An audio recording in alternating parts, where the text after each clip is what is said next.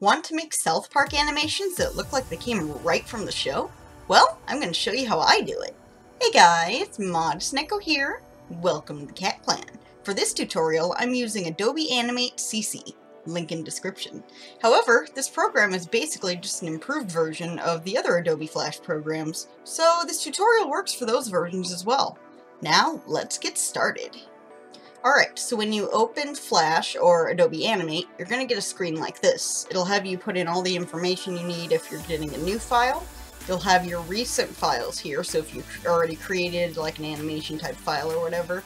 Or you can press open and search through your files here if it doesn't appear in recent. So, I suggest 1920 by 1080 for the size, because that makes it so it's high definition for YouTube, and if that's where you're planning on posting it, then yeah, that's the best way to go. I've been going at 30 FPS, you can go lower than that, but 30 FPS seems to be pretty solid for the most part. So, 1920 by 1080, go ahead and create, and you'll come onto this screen. You'll have your canvas right here, which you could either make white or a different color. The way to make it a different color is you go over here to the right and it'll say stage. And then this is in the properties tab, by the way, but it'll say stage.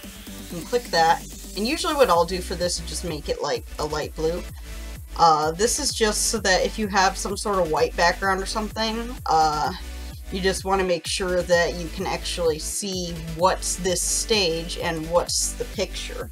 So just something extra to do, and it's really based on preference anyway. So if we're going to make a South Park animation, we need to get South Park characters.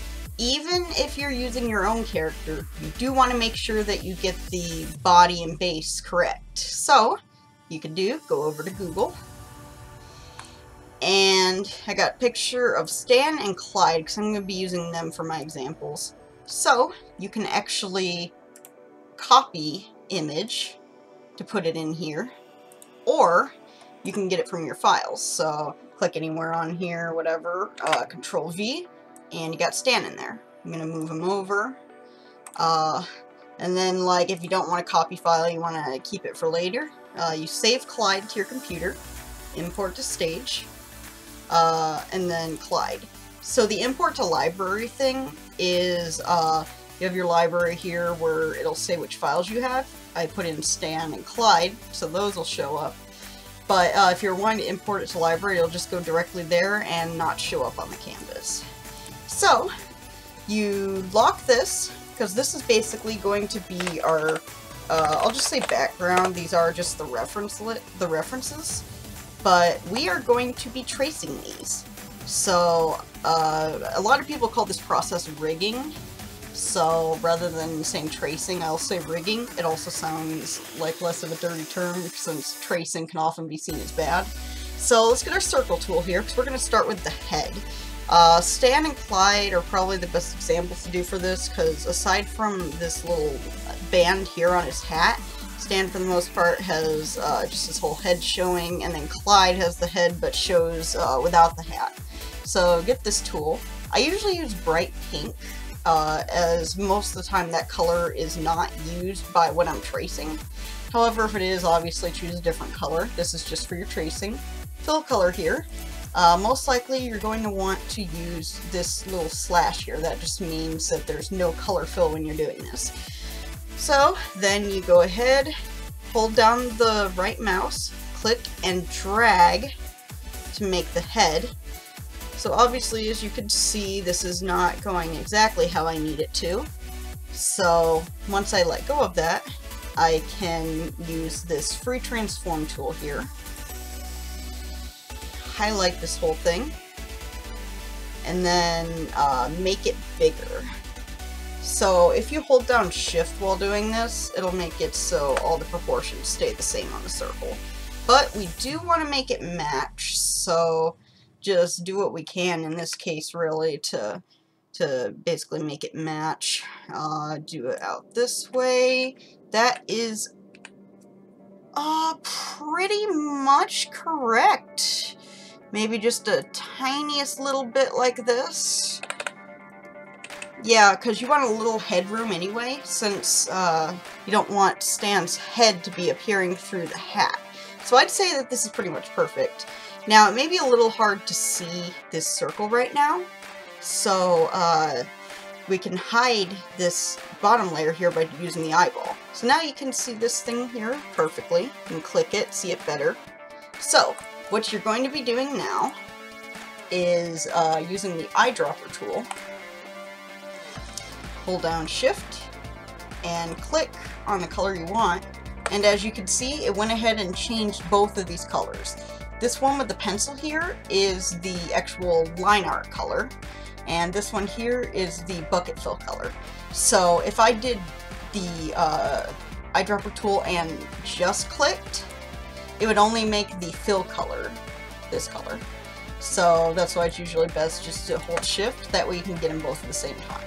So then you use the paint bucket tool, fill it in, and then go ahead to the ink bottle tool, fill that in.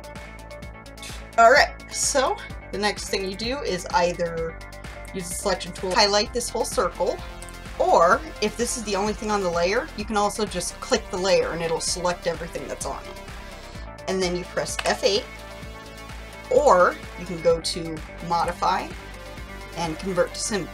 Basically, we are just converting this into a symbol, and symbols are going to be your best friend when it comes to this, so get used to them. You need to name it something unique, because nothing can be the same name. So I'm going to say like head 001. I say 001 because if you do like more than 10, it'll be actually numerical order instead of 1, 10, 2, whatever. So that's just the way I do it, but you can do it whatever way you want. Go ahead and make the registration in the middle. I haven't found this part mattering too much anyway, but when it comes to what type you're choosing, the graphic seems to be the best way to go, unless you are doing effects on it. So if you're doing like a blur effect, or like making it glow, or having a shadow, or anything like that, then you have to make it a movie clip. If you just want a very high quality symbol, then you do a graphic. The only time you do a button is if you're making a flash game, so don't even worry about that. So I'm going to go ahead and make this a graphic, press OK, and now it works. Got this in here. Let's say that for whatever reason, I don't like how this head came out. Maybe I want to change the color. You can go ahead and double click it. Click away, that way the stuff isn't selected. And then you can do whatever you want with it. You can even take away the color on it if you wanted. So, and then to get out of that, you either double click anywhere, or you press this area right here, just to get back to it. Okay, so what I usually do is when I'm creating these, I make 3 layers. I make the background layer, the tracing layer, and then the finished layer. So now that I'm done with this head, what I would do is Control X, that's cut, go up to the finish layer, make sure I click that, and then Control Shift V, that is paste in place. And if you can't remember a lot of these shortcuts, you can always go to Edit, and you see a lot of these here. So you have Cut, you have Copy, you have Paste in Center, Paste in Place, and different things like that, and then again with Modify, and then Convert to Symbols. So, but it will be nice if you can learn all these shortcuts, because it'll make it go much faster. So, if I want to do more on Stan, I don't want this head in the way, so I can go ahead and hide it. Woo! Alright, so as I said with splitting things up, even when you do his hat, you do want to make sure you do the brim, the actual hat, and the puffball separate. You don't have to go as far as to make like each individual puffball thing a symbol, because that would be pretty excessive. So, but just making the puffball itself a separate symbol, that's good enough to do. So obviously you can't use the circle tool on the rest of these. So we're going to go ahead and use the jacket as an example. So go down to tracing, because you're on this layer, since it has the X here you can see, or like, sorry, the not symbol thing.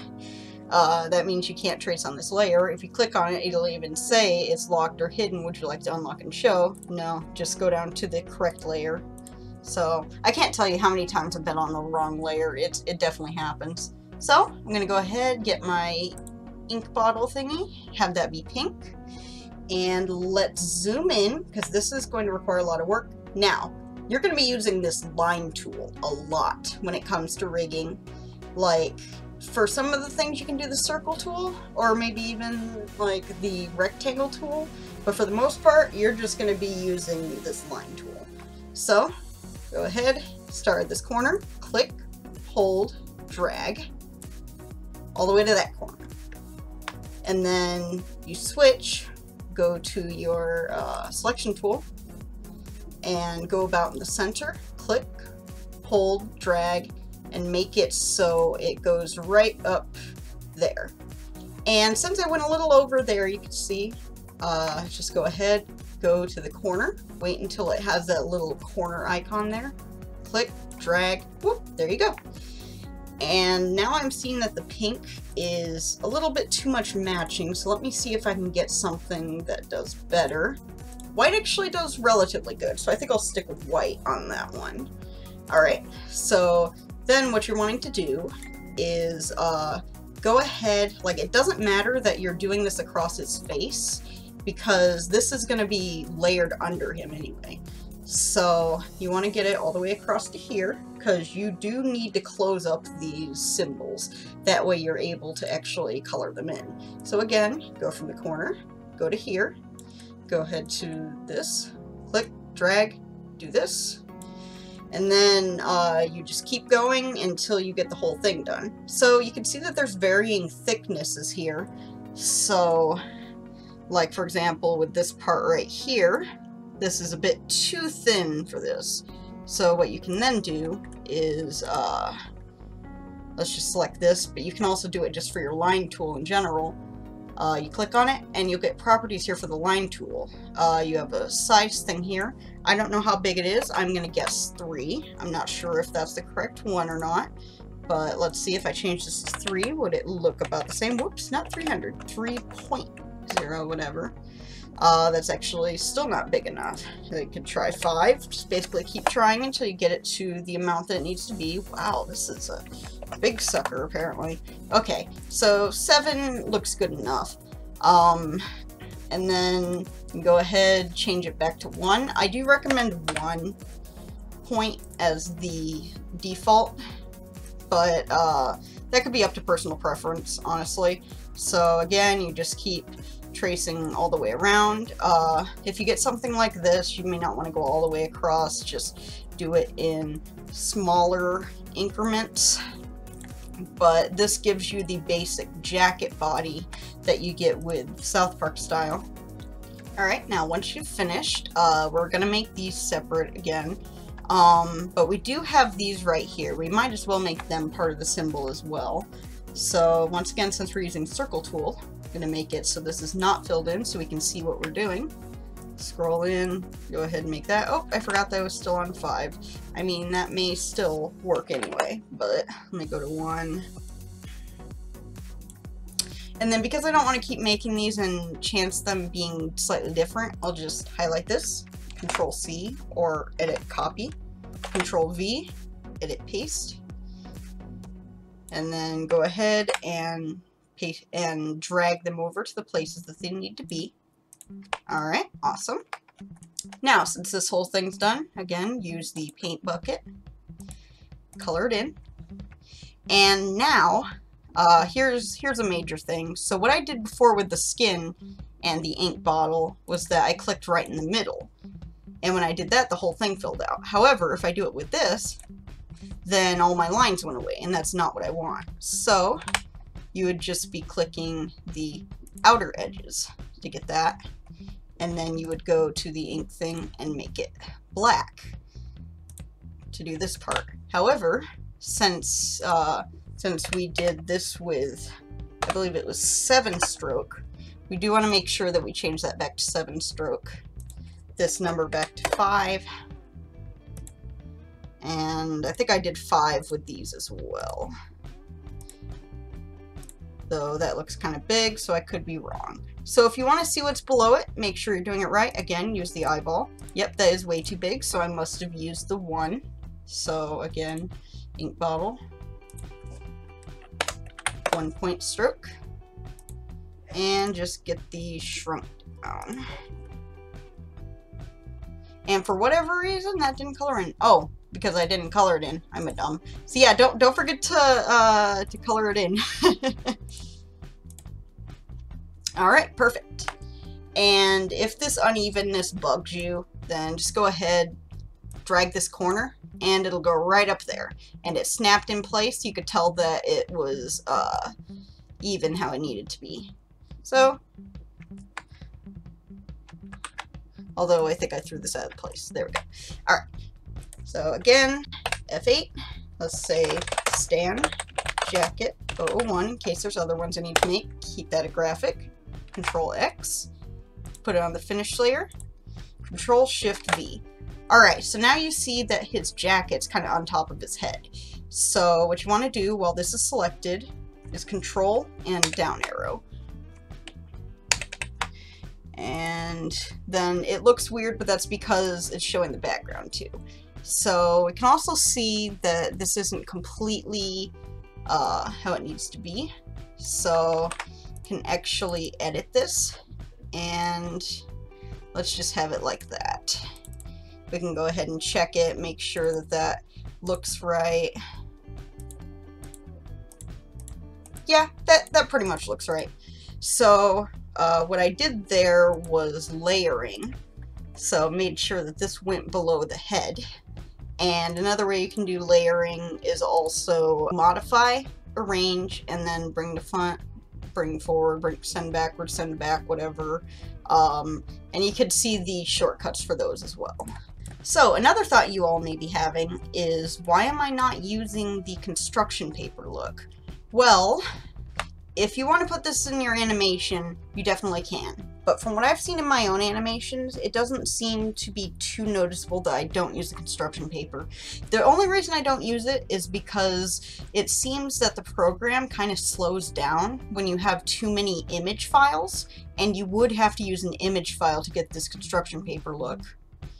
Correct me if I'm wrong in the comments. Maybe there is a way to get a construction paper type look in Flash without using an image file or bitmap file, but as far as I know, that's what it does. However, if you do want to do this, I will show you how. So, we're going to go back to our tracing layer, and we're going to get a, like you could trace this exactly like, wow, that pink looks awful, just blends right in. Totally took the words out of my mouth of the, oh, barely ever has the pink looking color. So I'm going to do an awful job of tracing Clyde's hair right here, just to show a quick example. I'm not going to trace the whole hair because his hair is freaking insane. I'm just going to take a corner of this, really. So let's say that you trace the whole thing. Let me make sure that it's all within the lines here. And this is actually something I found out how to do on my own after a bit. It's not really basic knowledge from what I've seen. So what you do here is you don't even make this a symbol. Like, you could make it a symbol if you want it to be a template. Like, for example, this jacket here, because you may want to get this texture here for the jacket. Alright, so what you do is you go to the background layer, unlock it, go to this image, Control B, or right click and break apart. So now what happens here is you're actually able to put this in Flash. So now you go back to your layer that has that little thing that I made, Control X, go down to your background layer, and Control Shift V. And now, when you click on this, you can see that this right here has been isolated because it's been taken off by this. So you could actually delete this whole image in this case, and then you could delete all these layers, or sorry, delete this border to make it look like it's just the hair thing. And then boom, you have that construction paper look. So again, this is something you can use, and you can look in your library, and well, it doesn't show it yet, but it is part of the Clyde Donovan bitmap, or PNG. So I guess that if you use the PNGs very sparingly, you may be able to use this for your construction paper look. Tell me in the comments section, do you think that I should try doing the construction paper look rather than just doing the pasted color like I've been doing? Because I'll show you in a sec, updating the files isn't too hard. So that's a good thing at least. Obviously I can't update it for my past animations, but for any future ones. So just let me know on that. But you do the same thing for this. So go ahead, highlight it, F8, and then say Clyde hairpiece, since that's not the full thing. Alright. And then that's its own symbol. You can go into it and edit it and whatever you want to do. Although there's really not much to edit. But yeah, that's how you do that if you wanted the construction paper look. The rigging is very important. You have to make everything a separate symbol. That way you can move things easier and in separate parts. Believe me, when I get to the animating part, you'll see why.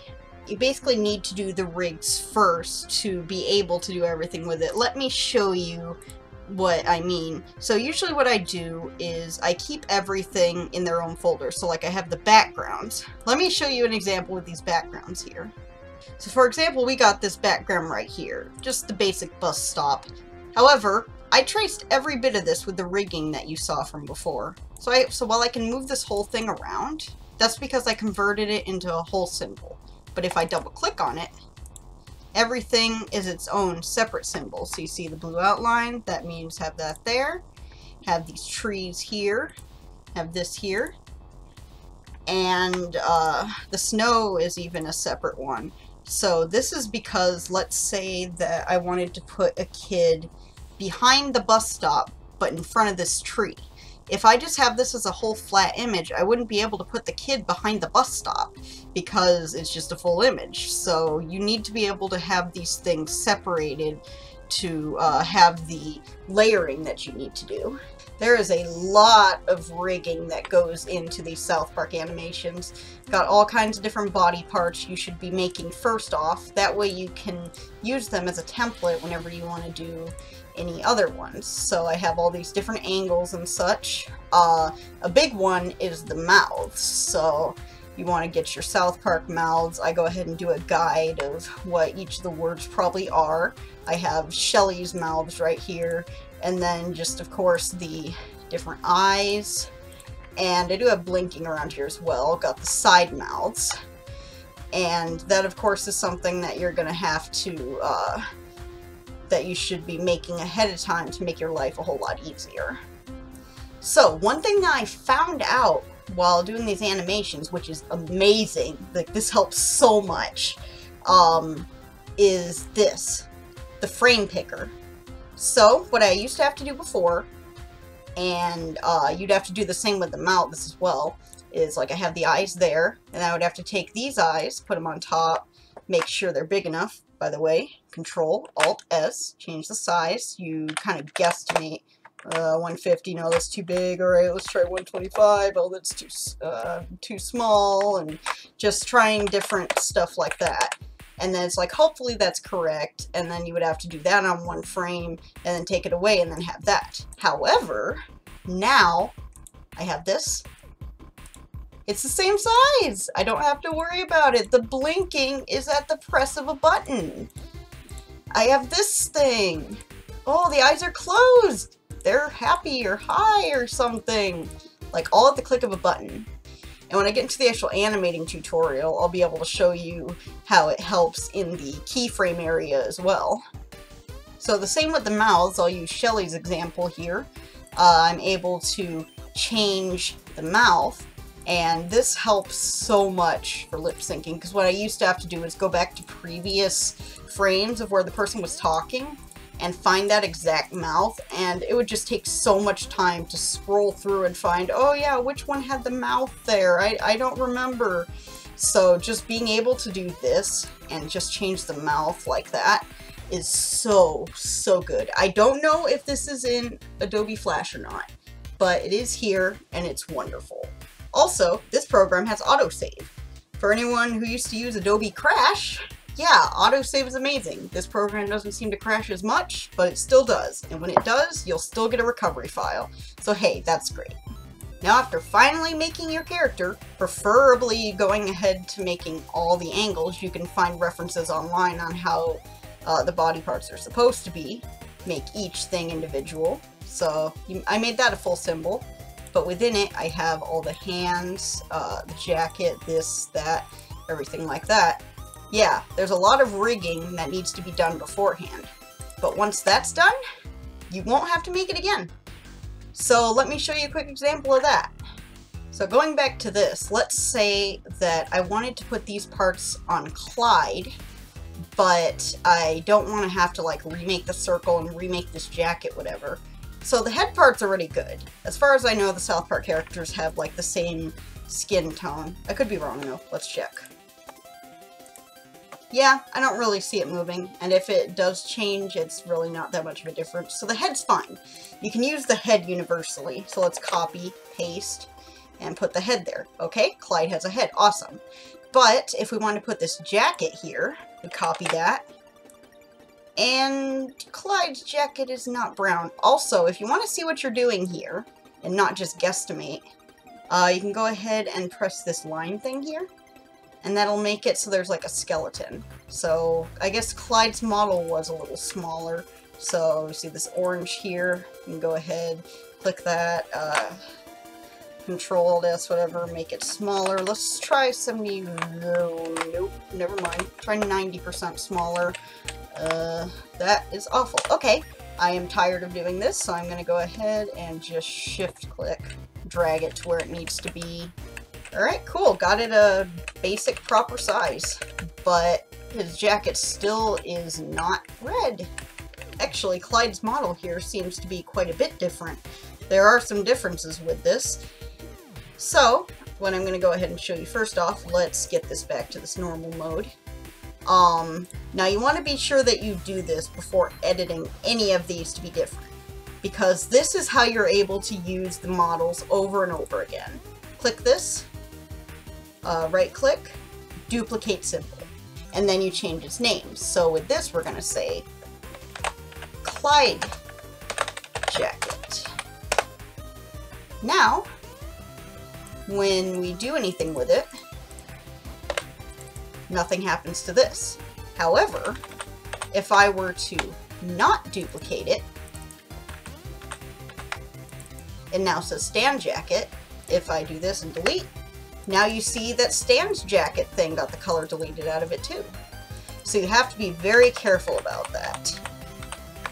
I've oftentimes made that mistake, and it's just heartbreaking to make it. So again, let's duplicate that, make it Clyde's jacket. And then there are differences here, so let's make sure we get these differences right. We can go ahead and drag this over, do this. I'm a bit of a perfectionist. I apologize, guys. But since for whatever reason Clyde's model looks different, just want to go ahead and do that. In the future, I will also do a tutorial on just basically how to use this program, so that may help extend on this. However, I know that I'm going to have to put how to actually animate in a different video, because rigging is very important. I have to reiterate that, and there's so much that you can do with animating that if I add it to this, it would probably be like an hour-long video and no one would want to watch it. I mean, people might want to watch it, but it's kind of ridiculous. So be sure to keep an eye out for that video in the future. Alright, so then, yeah, basically getting this right. Alright, so now if you color pick Clyde's jacket. Oh no, it won't color in. What you gotta do? Make sure you double click on it. That's a problem I've had before where it's like, oh, it won't select, and that's because you gotta make sure that you're inside the symbol. It'll only color it if it's not a symbol yet. Otherwise, you have to go inside the symbol to color it. Okay, and now we have Clyde's jacket.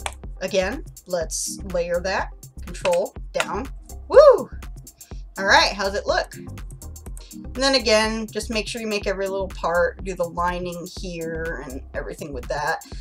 The rigging is long, it's tedious, it's annoying, but it definitely helps you in the long run. This is for backgrounds and for characters and any products or anything that you need.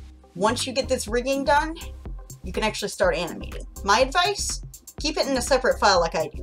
You got backgrounds, you got your parts, you got your characters. You can also do different scenes up here.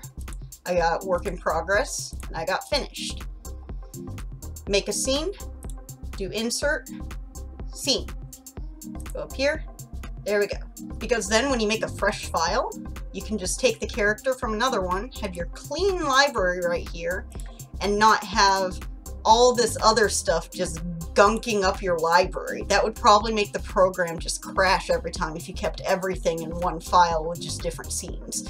So then you can just take your character. So let's take our part of a Clyde. Whoops.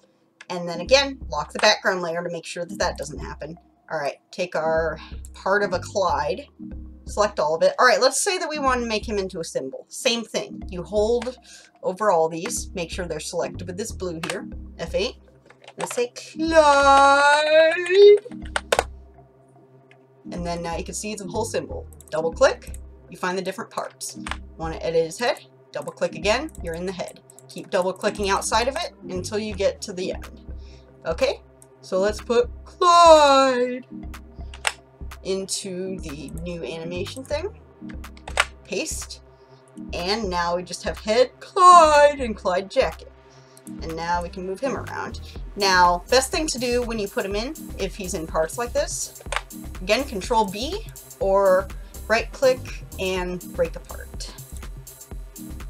Alrighty, the other thing I'm going to show you how to do is how to actually create this frame picker thing to have it be super convenient, having all these mouths or blinking or poses or whatever else. This will be the last thing I'm going to show you guys in this tutorial. This video is getting a bit long, and there's a lot to animating specifically and to the rigging and everything that I'm doing right now. So it's best to put it in 2 videos so everything doesn't get all muddled together. I'll put that out in like a couple weeks or so. Alright, so what you want to do is, so you see this symbol here, it only has the one frame, and then this symbol here, it has all these. What I actually did was I took this, I copied, pasted, and then did the right click and duplicate symbol. So with that, they became different symbols. I made them different names. So this is Shelly Mouth Set 1, and this is Shelly Mouth. So different symbols, need to know that for sure. Alright, so what I did was I went into here, double click. This is where the original mouth is. And if you look down at the timeline here, you can see that it has all these different dots here. If you go into the original mouth, it only has one dot. The dot is what's called a keyframe. A keyframe has it to where there's something new on it. So when it comes to animation, like let's say someone appears in one frame and then another person appears in the other, or just blinking or some other type of change. The keyframes are when something changes. And you can do that by right clicking and saying insert blank keyframe, or you can just press F6. That will add another keyframe. It'll copy exactly what you have now, and so you can work on editing it from there. The other thing is called a frame. So this is basically when you're extending it. So let's say that that someone is standing on screen, but you want them on there for a few seconds. That's how you extend these. So with that, you say right click, insert frame, or just F5. So just a quick preview there into how the animating goes, as we are putting frames into this. So go back into this, and I did F6, and I had copied and pasted a mouth frame. So do this with the blinking or whatever it is that you want. What I did was I added the keyframe and it copied this mouth exactly. So then when I pasted this other mouth over it, I was able to see the size and make sure that it matched and make sure that it was positioned correctly. That way, whenever they're talking and everything lines up. It's basically the same size, and I don't have to worry about like trying to place it different each time, because this is the main reason I have the shortcut, is to not have to deal with all that. So it's basically how you do that. Do as many frames as needed, and if you come up here, you click on it, you go to properties up here, you can actually name it. So I'm going to say right here, enter, and then when I go out of it, click here, and it goes to the frame picker. This now says, I mean, it still says the 1, but this makes it to where if you're not sure on your guide what each of them were supposed to say, then you can see that, oh yeah, when I pick from this one's supposed to be S, and this one's supposed to be and stuff like that. So that's another thing you can do there with putting the actual labels on what each of them are. But you have to do that within the inside the frame like this. So then the next one, that can be labeled something else, and you can keep doing it like that. So say enter, get out of there, and when I go back to the frame picker, it's now.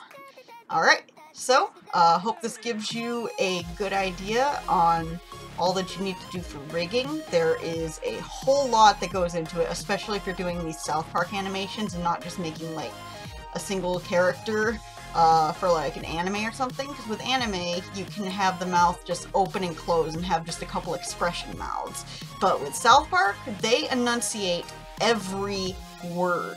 Like, you need to make sure that it looks like the show, you need to be having all of these for the lip syncing. Like, you could do it different if you'd like to, if you don't want it to be exactly like the show. If you want to get out animations and don't want to do the lip syncing, there's that as well. But the way that it looks like on the show, they definitely put all this work into it. They have all these different eyes, everything like that. You can probably find guides online. Got the side mouths, and the good thing is, though, is that they all use these bases. So most of the young kids have this. You can just edit it to be a jacket or anything else. If it has a dress, then yeah, it'd be extended. Just trace it as needed. And then they still use these same types of hands and arms and things like that. And if anything is different, then you're just able to copy it from a reference. That's why rigging and being able to trace these are so nice. You can just use them over and over. And then the next tutorial, I'll show you how to actually animate for South Park. The movements, how to do the talking, how to do the audio syncing, tips and tricks that you can do. Anything for that, that'll make it so you can be a master at animating South Park, and you can apply this to other animations. So, hope this video helped. If you like what you see, please pounce on that subscribe and like button. Bat at the bell if you'd like to get notified every time I do a new tutorial, animation, or whatever else. Have a great day. Keep your claws sharp. Bye!